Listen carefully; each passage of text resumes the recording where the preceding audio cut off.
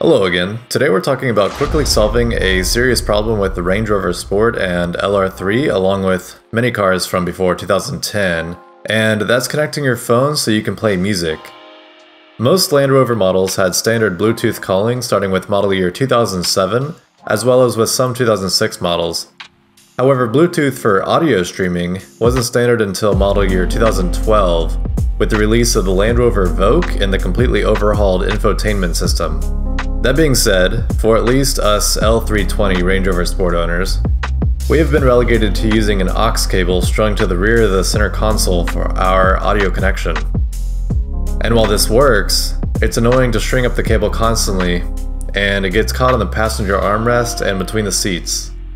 It took an embarrassingly large amount of time for me to find a solution to this, and the solution is amazingly easy.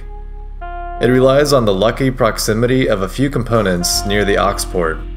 This allows for a powered Bluetooth connection that's totally hands-off and out of sight. You'll need to purchase two components, the most important of which will be a USB-powered Bluetooth to aux connection.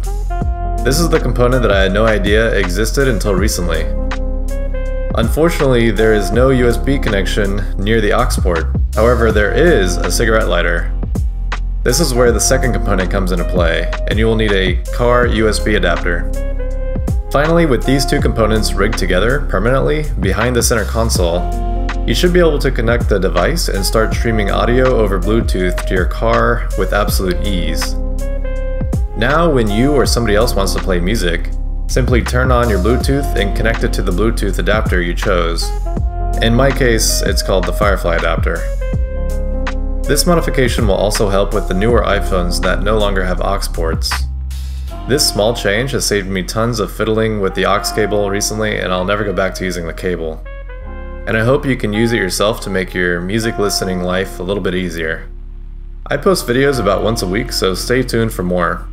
Don't forget to subscribe to the channel for tips, tricks, and repairs for Range Rover Sports and LR3s that could save you hundreds or thousands over taking it to the dealer.